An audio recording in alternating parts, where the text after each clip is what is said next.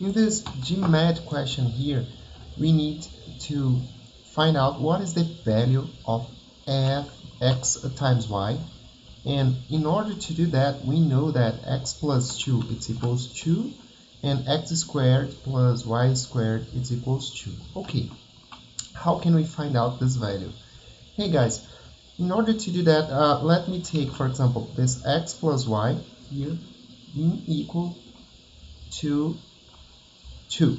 Okay, if I have this information here, I have, for example, that x plus y squared, for example, needs to be equal 2 squared. If I have a equal b, so it means that a squared needs to be equal b squared. That is the property that I'm using here, okay? So if I have x plus y squared, in fact, we have that using the property of factorization here, we have that this is the same thing as x squared plus 2 times xy plus y squared, and in the right side you have 2 to the power of 2 equals 4. Okay, if you don't remember this, no problem, you just need to multiply x plus y times x plus y, and you can distribute those terms using the product. Okay, so it means that x times x, for example, it will be x squared, x times y, it will be xy, and doing the same thing with the second term here, x times y, it will be this y times x here, it will be xy once the product is commutative, and y times y, it will be y squared. Okay, so we will have x squared plus 2 times xy plus y squared. Okay, that's exactly what I put it here. Okay, so we are almost there, because let me show. Okay, continue this reasoning here.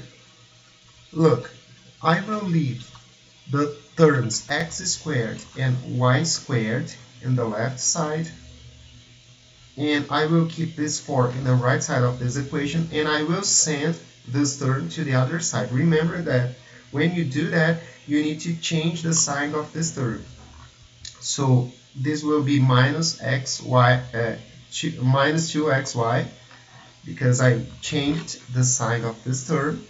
But guys, remember that the question told us that x squared plus y squared, it's equals 2. So it means that we can switch x squared plus y squared by 2.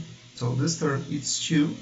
So we know that 2, it will be equal 4 minus 2xy. And in fact, I will send this term to this side.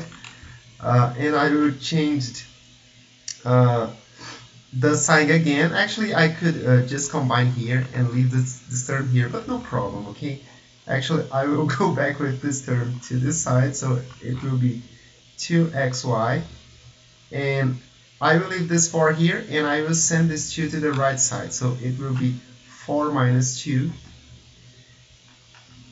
and I have that 2xy, and it will be equal to, because 4 minus 2 is equal to, and finally, look, this term here, it's multiplying x times y. So if I send this 2 to the other side, this 2 will divide this 2 that we have in the right. Okay, so in the end, we'll get that xy, it will be 2 divided by 2, so xy, it will be equal 1. Okay, so that is the answer of this question. The answer, so it will be the letter D. Okay guys,